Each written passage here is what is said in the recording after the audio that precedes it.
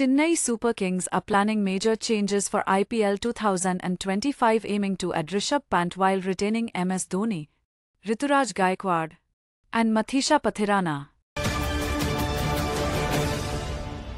Delhi Capitals are set to part ways with Rishabh Pant before the IPL 2025 mega auction, ending their 9-year partnership as they aim to acquire Shreyas Iyer. Virat Kohli engages with young fans, signing autographs, including for a wheelchair-bound child, before the final test against New Zealand at Wankhede Stadium. England cricket captain Ben Stokes reported a burglary at his Castle Eden home, where masked thieves stole jewellery and irreplaceable personal items while his family was present.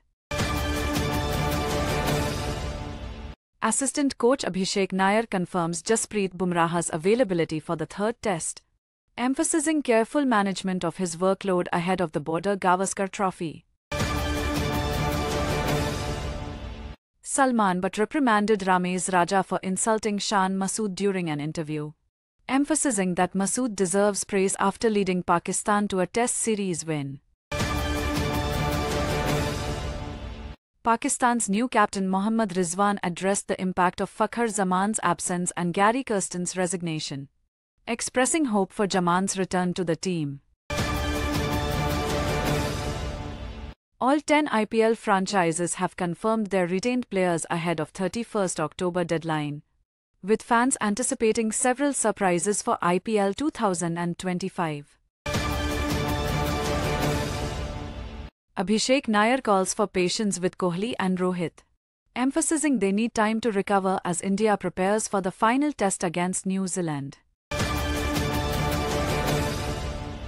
Former players and fans speculate on IPL 2025 retentions. MS Dhoni emphasizes the unpredictability of the auction and criticizes public opinions on franchise decisions.